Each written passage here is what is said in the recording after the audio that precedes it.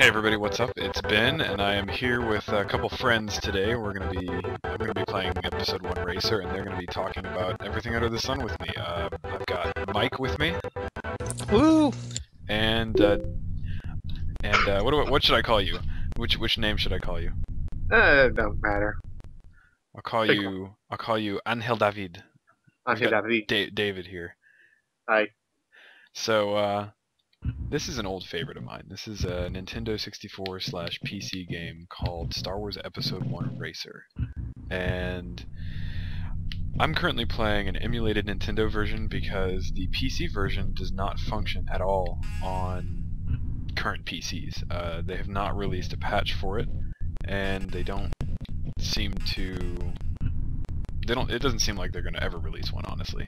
So this one works good enough, and it's got all the features except those awesome cutscenes that would introduce planets and stuff. Oh god, what am I doing? Sorry, I'm like just okay. So this is one of my old favorites. I don't know. It's something that was easy to pick up. It was arcadey enough, but at the same time it was challenging enough to where it really did push you to kind of memorize the tracks and the shortcuts and all that jazz. I don't know. Both of you guys have played this, right? Yeah, Of I've seen it course. before myself. I just don't know where it is. I had never played Racer Revenge though. Did you guys get the chance to play that? That was one arcade, right?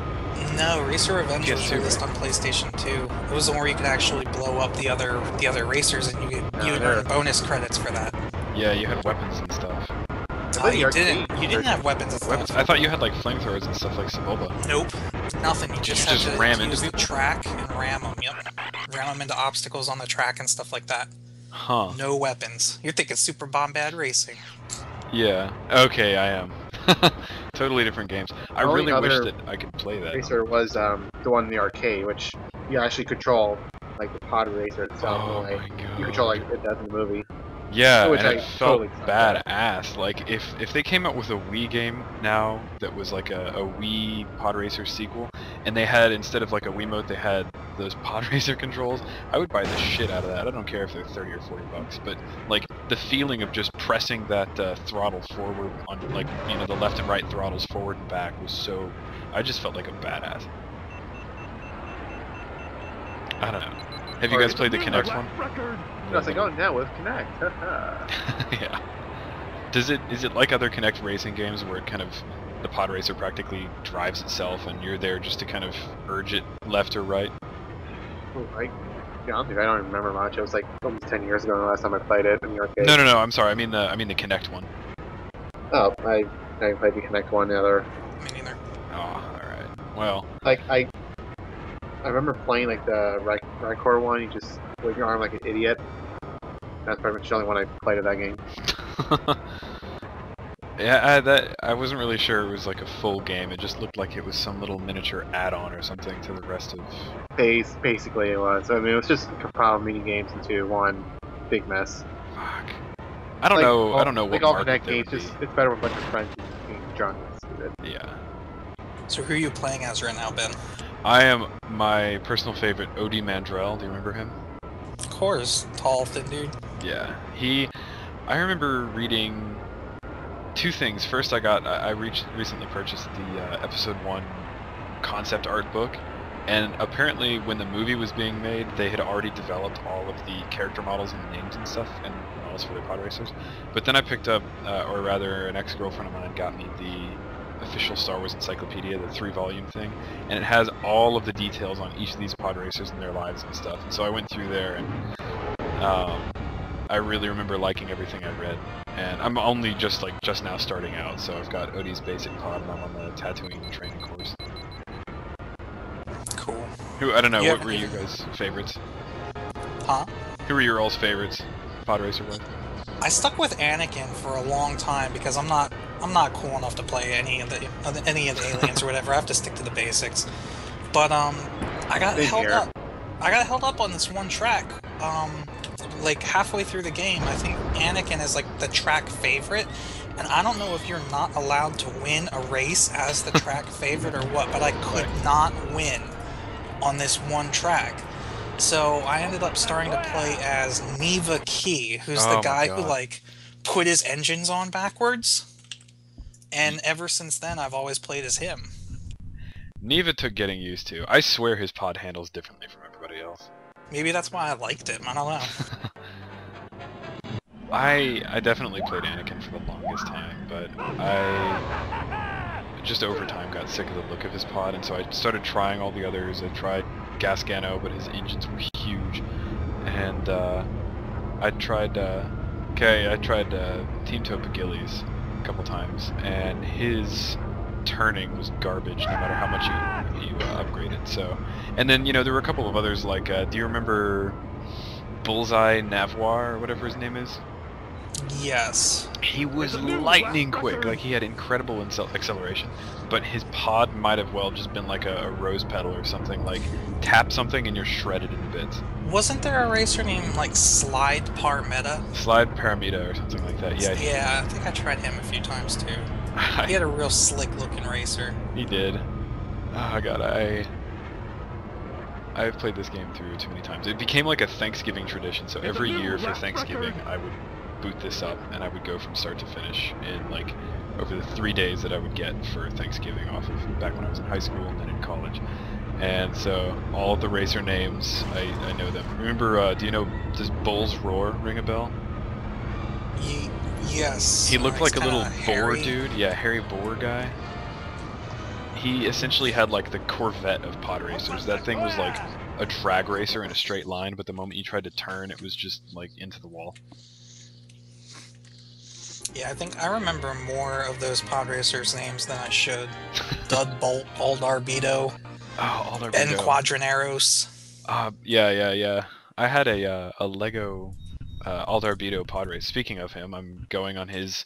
He's the track favorite on this one, that third one, the snowy mission or whatever. Yep, Mission. Ando Prime. Ando Prime, yeah. I had the Lego Anakin, man. Lego Gasgano, Lego Sebulba, and Lego yeah, like it wasn't just the game; it was also the, the fucking Legos. Gotta race them all. Yeah, exactly. I have tried pretty much all of them except, oh god, I can get first place on any track in the entire game, especially even that Ben Quadraneros one at the very end through the volcano that's really difficult, except the second to last level. I think the favorite's name is Bazi Barantada or something. Have you ever gotten to that championship?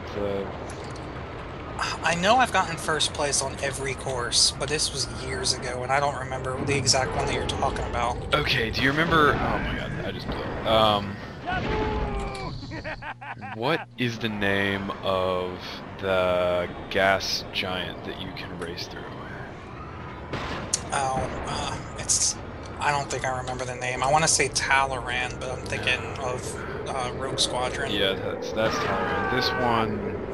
I can't remember it either, but the track favorite was Bazi Barantada. It was the second to last on the invitational circuit, and Are you talking about the one where you go through the little, you go over this bridge and you have to stay on the top floor? On the top floor, and it's incredibly easy to fall to the lower one, and Yeah. you fall to the lower one and you're immediately like in 7th to last place. Yeah, I know exactly. Oh my god!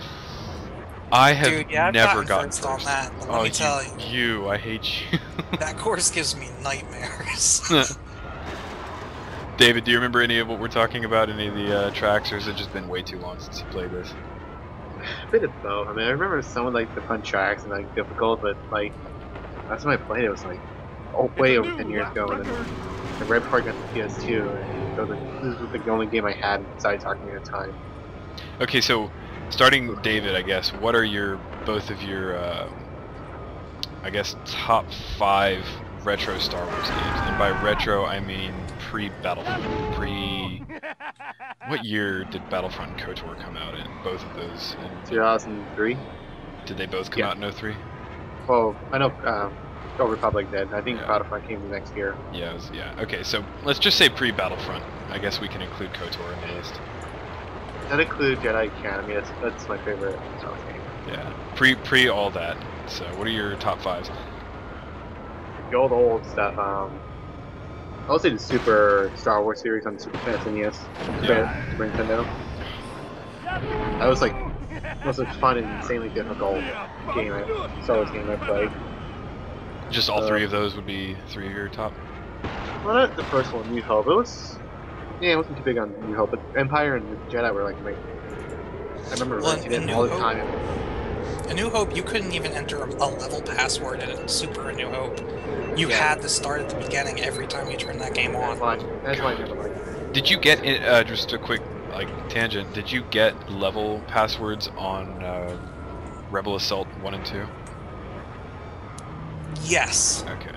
Oh, I remember playing Rebel Assault 2 on the original PlayStation. I remember it was just like, oh, look, a Star Wars game. Yes, I really enjoyed the shit out of that game. Yeah, that's still like the one game that makes you feel like a Jedi, because it needs like Jedi reflexes. You can't succeed unless you're able to twitch dodge like branches and metal support beams and stuff left and right. I think those were the first Star Wars rail shooters. Yeah. There was the arcade trilogy from Sega. I remember that's one. True. That one was really fun. You just the had a original joystick. Atari was the first rail shooter, I guess. Mike, what about you? What are some of your old school Dude, favorites? I don't know. I had to think for a second, because you said not counting Jedi Outcast in that series, and I'm thinking, well, damn. But then it hit me, like, of course, I'd have to say X-Wing and TIE Fighter. Yeah. Like, those games. Play them. Oh my god, I have them still. Like, but you can't get them to run on anything anymore. I have the original floppies. Like, X-Wing was like a 5 or 6 floppy game back then, and I still have that. The original box and everything. It's awesome. But would you include X-Wing Alliance in that in your favorites then? Or? You know, X-Wing Alliance. No, I think out of all of them in that series, TIE Fighter is my absolute favorite. For no particular reason. Just, I don't know, the way the levels were designed, the way, you know, you flew, starting off, you flew just a regular TIE Fighter, and then the Interceptor and the Bomber, and you could only take like 2 or 3 hits before blowing up. Yeah. Like, you really had to fly like a freaking crazy TIE Fighter pilot to do anything. Right. I'll also say Rogue Squadron. I remember playing that, renting that for this. That was a fun game. Rogue Squadron 1, Dark Forces 2, maybe either Force Command or Galactic Battlegrounds. One of those, but not both. I never played the old RTS's computer ones. Yeah. The Force Commander was just bad. I liked it. It was just too hard. Like, it got to the point where in the later campaign levels, you're as the rebels or something, when you defect, spoilers, you defect to the rebellion. Yeah. Were they 2-1B tanks or whatever? Your tanks, they would have something. I'm just gonna make up numbers here. I think they had something like 400 health. If you had anything less than 312 or something, you actually would not be able to beat the level, because there was no way to repair them. Stormtroopers and ATPTs did a certain amount of damage, and it was basically a numbers game, and if you fell between a certain number on their health, it was actually impossible to beat that level in campaign. And that game, it was riddled with stuff like that, but I still liked how it was one of the first PC games, at least, or strategy games, that it was like one of the first Star Wars strategy games aside from Rebellion. But it allowed you to like explore other planets on foot and actually see things, not just kind of, in Rebellion you read about planets and it was more like Empire at War's Galactic Conquest map, but you couldn't actually go down to the surface and see, well, what color is the sky on this planet? What do the mountain ranges look like on this planet? Yeah, I'll be honest, Force Commander is probably one of the very, very, very, very few Star Wars games I've ever played and not finished. Really?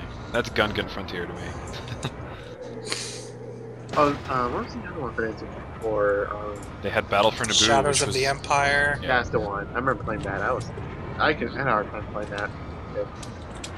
Wait, which one? Battle for Naboo or Shadows of the Empire? Shadows of the Empire. Gotcha. Shadows of the Empire was my first N64 Star Wars game. Mine was. But actually, Ben, thanks for bringing up Battle for Naboo. I think I might have liked that better than Rogue Squadron.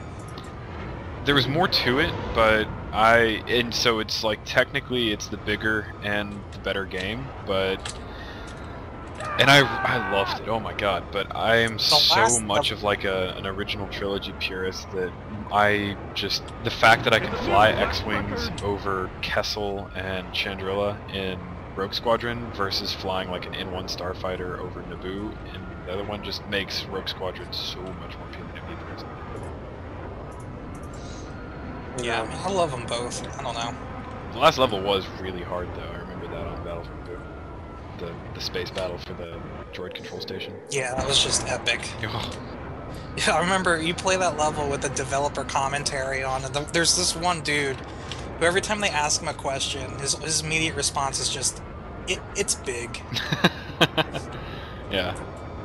It was a huge open level, and it was so difficult at times to see the droid starfighters that you would just see red lasers flying out of nowhere, and they would hit you, and you just wonder where the hell everything is coming from. I died so many times. Oh, God. Did either of you... Okay, 2 games that I want to ask about. Did either of you ever play Star Wars Obi-Wan on the original Xbox? Yep. I always wanted to play that one. Oh Like, my god. I remember seeing it when before I got the the PS2 or Xbox. I'm like, I want to play that game. And when I got the Xbox, Old Republic came out, and I was like, fuck everything else. I want to play that. I've got to say, like, that game was one of the first games, instead of hitting A-A-B-A-Y or something to put together a melee combo, you would use the right thumbstick on the controller as your attack button. And so you would spin it around, and depending on the direction you spin it, or you spun it rather, it would chain together different lightsaber twirls. So you really did actually feel like you were swinging or spinning a lightsaber. And it was also like one of the first games that allowed you to explore, well, it was the first game that really allowed you to explore Coruscant and Theed and a couple of other major locales, and it just felt Aside so... from the Episode 1 game. And that was the other one I was going to ask about. Did either of you play Star Wars Episode 1 The Phantom Menace? Mike, I know you have. Yeah. I never played that. I played Jedi Power Battles. That was the one I picked. Gotcha. No. That was a good one, too. Oh my Because God, that one had the co-op. That was fun. I know, and then you had to share lives and continue. Then once you get near the Dark Maul, that game became bullshit hard. Mike, do you remember the Mos Espa level? How you had to finish it with a certain amount of health, or else you actually couldn't beat Darth Maul? The Episode 1 game? Episode 1 game, yeah. Because like there are a finite number of health packs, obviously, in Mos Espa and in the pod racing prep area. And if you're a cheater, like I was as a kid, you can only use the refill health cheat a finite number of times before it just calls you a cheater and doesn't give you any more health. So you can actually finish the pod racing scene with such low health that defeating Darth Maul is virtually impossible. It's really crazy. Dude, I don't know. I played these games on the original PlayStation. I know they made them for PC. Is that what you played them on? That's what I played on, yeah. Yeah, so I didn't even have refill health cheats on the The cheats were great. Like, there were some really weird cheats.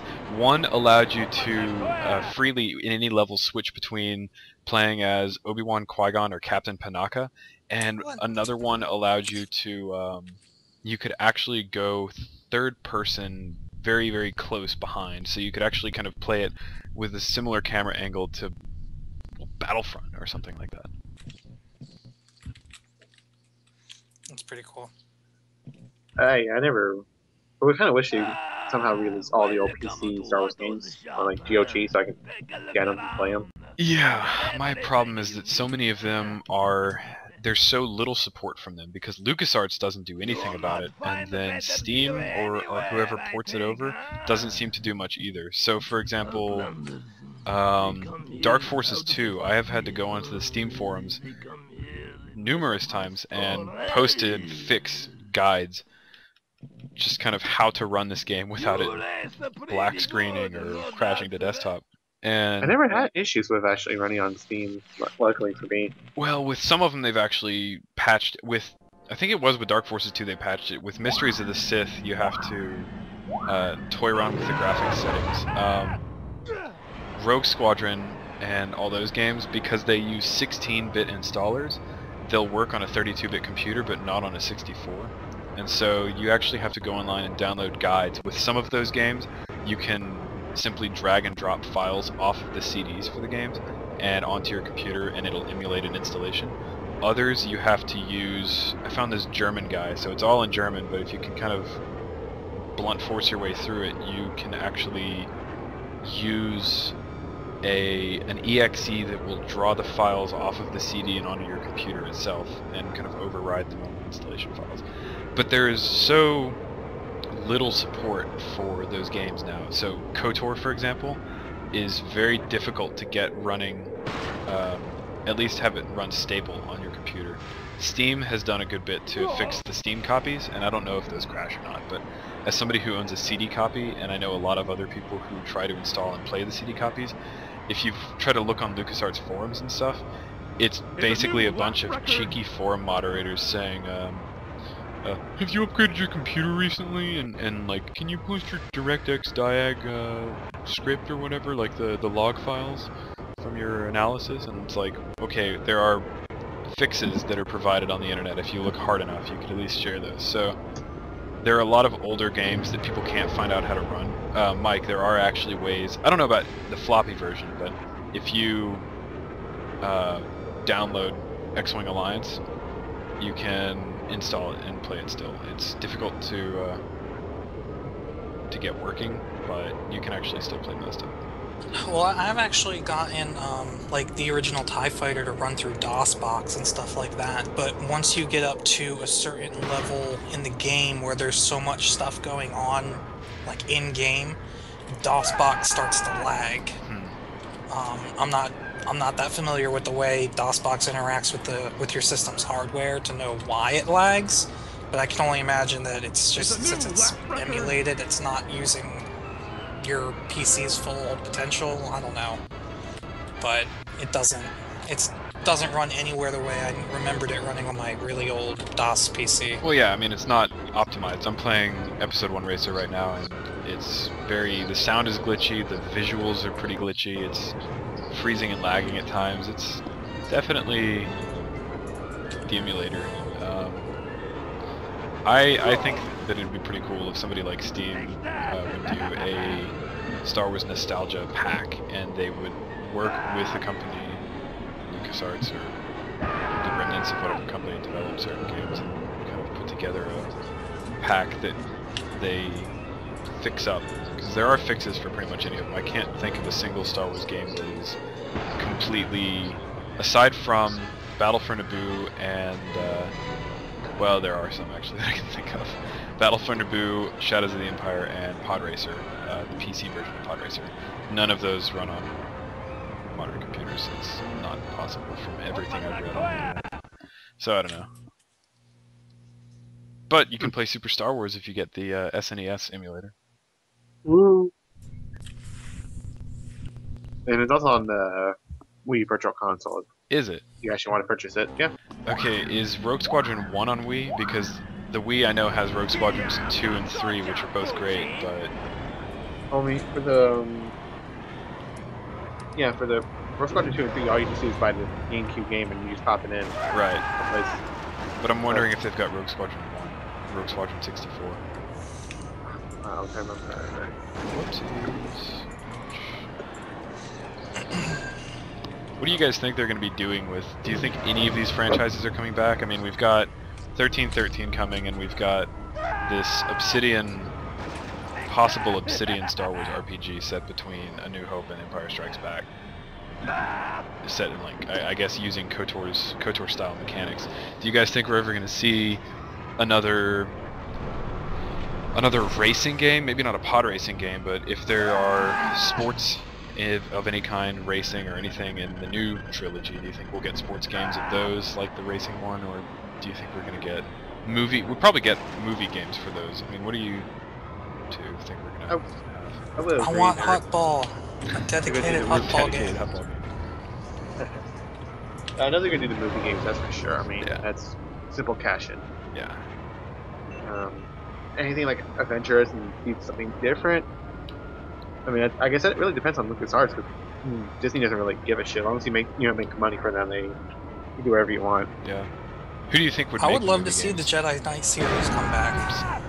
How would we do that? Like, the Jedi Knight series up till this point has had Kyle as pretty much a main character, aside from when you play as Jason, but even then, Kyle's still a major player. I mean, I didn't really care for the turn that they took with Academy, but I still want to see the series come back. Do you think it would be Kyle as a Jedi Master and maybe Jason farther along in his training? It's a new lap record. Or guitar hunting down. It depends on which. It depends really on what direction they take the new movies. Like if they're gonna make some sort of mention of the Jedi Academy on Yavin, or I really haven't even done a lot of reading to see what time period they're gonna take place. And I know that they said they're planning on doing a lot of like spin-off movies, and what those could be possibly anything. So yeah. So who knows? I mean, yeah, it really depends if they're going to off the extended universe novels, because weren't they not considered canon to the movies, or their own separates? Yeah, because I remember reading that last year when there was a big buyout that it was not really considered canon, at least not all the novels.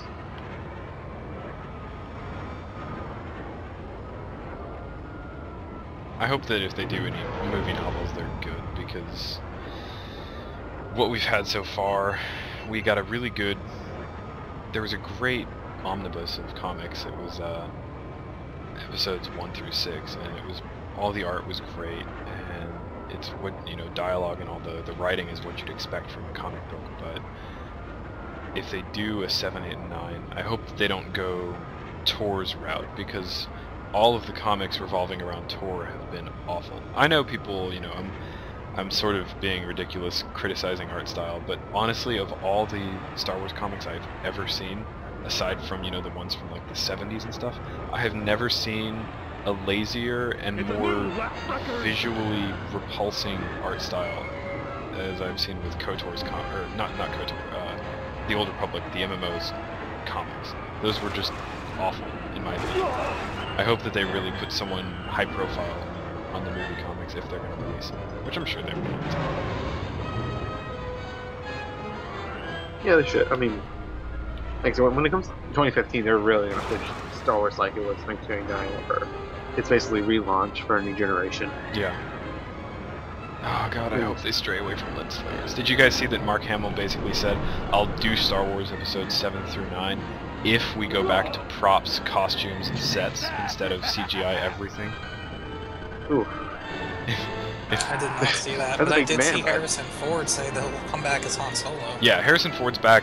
John Williams, I'm pretty sure the last piece of news I saw is that John Williams has been confirmed to... he's taking a part in the composition of the soundtracks. He's not going to be leading it, but he's definitely playing a major role. He's like... Yeah, and then Mark Hamill, I think he was also speaking on behalf of Carrie Fisher and maybe one or two others, but at least for himself and Carrie Fisher, I think, he basically said, we need to go back to what Star Wars was. We need to go back to what that feel was. We need props, we need CGI, we need masks, we need actual set locations. Because, I mean, first off, he has a pretty big stake in what Star Wars is, and he realizes that he's played a major role in it. So he sees the prequel trilogy. Yeah, he still does. And he sees the prequel trilogy. And to him, I mean, what he sees is just really poor CGI.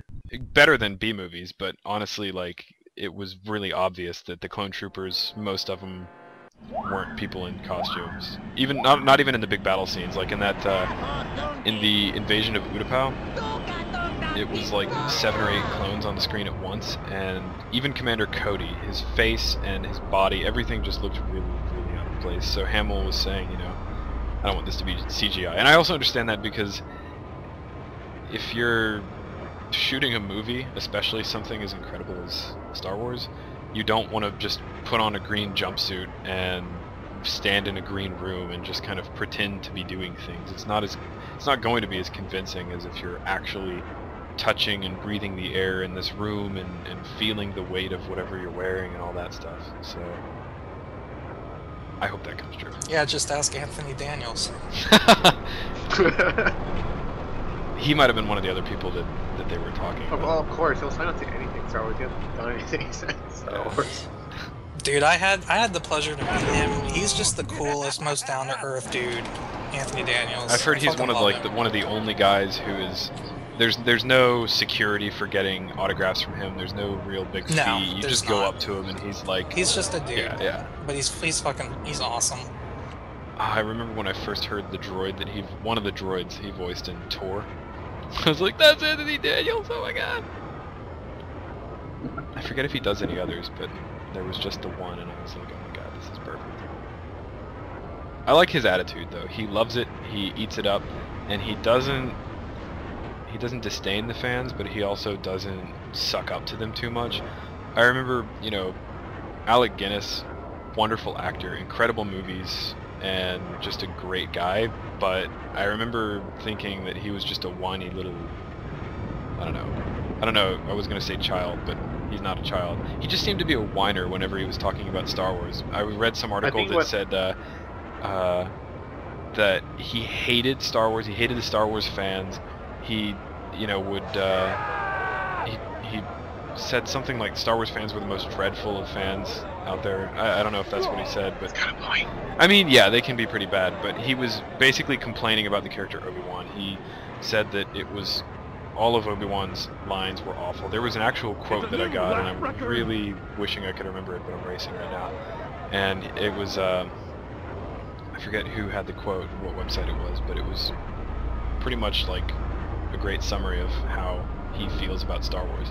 And apparently Mark Hamill was asking him questions about his acting career, and he paid Hamill, paid him off just to make him shut up and leave him alone as long as they were on the set of New Hope. From where I read some of it, like, I guess he doesn't even like the typecast as it, like, Yeah. he's been a year career of, you know, theater acting in England, and he's like, oh, I did it Obi-Wan, and that's what my life's work is. Yeah. Compared to Mark Campbell, you know, he kind of just accepted it, like, you know what, that's... Well, that wasn't really his life work, though, because he was a major character with a bunch of awards from Lawrence in Arabia, Alec Guinness. I mean, he was yeah, he did a lot of great stuff, but someone mentions him, everybody thinks of Obi-Wan afterward. Like how Mark Campbell, everybody thinks of Luke Skywalker. Yeah, nobody thinks of the Joker or any of his other roles. I also really, Ewan McGregor has been someone who kind of has bothered me because when he did the prequel trilogy, he openly complained about Star Wars. He said that the fans were extremely bothersome. He said he didn't like working with Lucas or with any of the other people on the set. He went on a bunch of talk shows, including even Top Gear, and Jeremy Clarkson was interviewing him on Top Gear, and he basically complained about Star Wars, and he said it was not one of the best moments, and he was kind of making fun of all the science fiction stuff, making fun of not only the fans, but all like the science fiction stuff, and he's kind of just complaining. And then the moment that episodes 7, 8, and 9 are mentioned, and the moment that some of those standalone films are mentioned, Ewan McGregor comes out in an interview with, I forget who, like NPR or something, and says, well, I think Obi-Wan's a very complex character, and he could use some serious backstory and serious development. You know, I think we could make an entire movie about him. And it's like, oh my god, McGregor, like, you're really cashing in on this after just complaining for the longest time about hating having done Obi-Wan in the first place because of all the attention you're getting from little girls and boys and stuff. It's a new lap record!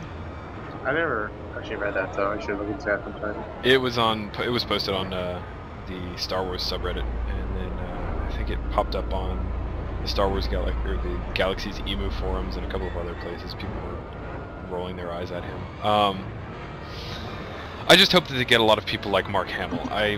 From the sound of it, the original cast, the original trio, Hamill and Fisher and Ford, all three of them, the way they've been talking in interviews, it sounds like they have a really healthy vision for what they want the movie to be. They want it just to be the classic feel of everything. Oh my god, how did I just do that? What did I just, how am I? Sorry, I just drove through. Use the boost to get through. I just drove through a giant Clearly tank this is tread not pod racing. Yeah. The three of them just seem to have a great idea of what the trilogy should be, and they really want to go back to how things were. And I like the sound of that, because I'm an original trilogy fanboy. And I'm sure that they can make it appeal to younger people too, and not lose some of the epic moments that people loved in the prequels. don't think that's an issue. I mean, most likely they're gonna draw inspiration from the original trilogy, and then I guess try to get the the modern technology that was using. Do you think? Just keep it away from Big George. Yeah. I think he said he's keeping a stake in it, a small stake, and he might be working, like literally a stake. He's got like a stake in the studio, just kind of sitting there. Nobody's allowed to eat Did it. someone say steak? Best thing. You guys an idea?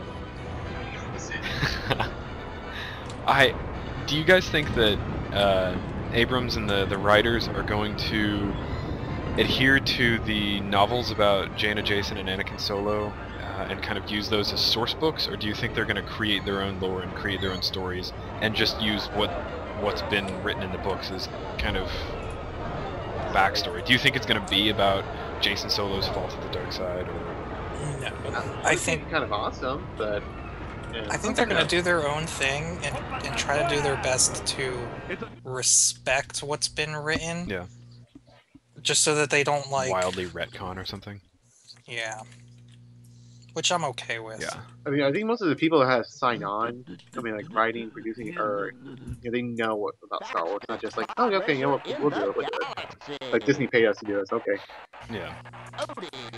I mean, like you said, like you probably will respect the lore. I mean, they might do their own thing, but I mean, I would love them to do post, the ones that have been written, but nonetheless, I'm still gonna watch the movie. So I'm pretty much done with the first championship.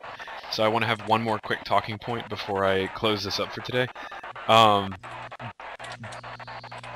Pod racing was obviously very popular. That was consistently rated to be one of the biggest things about the new trilogy that people really liked, and it's like one of the only scenes people said was redeemable in Phantom Menace. And obviously with the KOTOR series, swoop racing was hugely popular.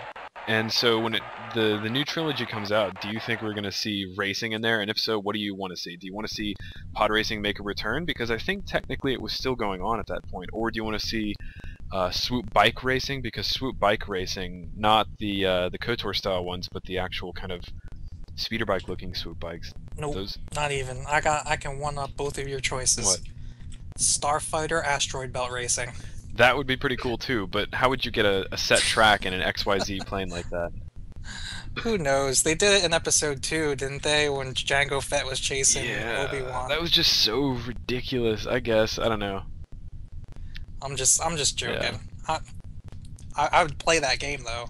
We could do like dewback racing or Gizka races or something. I mean, they had the equivalent of cockfights in Jedi Outcast. They had those little chompy things. The pit fighting things, yeah.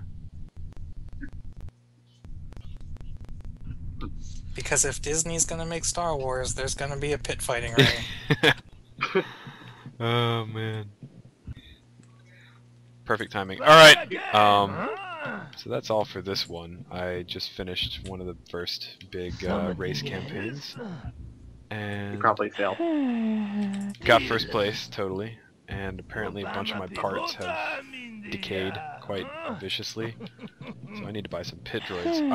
I just spent all my money on that too. Wonderful. Maybe I can sell something and make some of that money back. Okay, now I've got enough for one pit droid. 2 pit droids. Get to work. Alright, so next time I will begin the second part of this championship.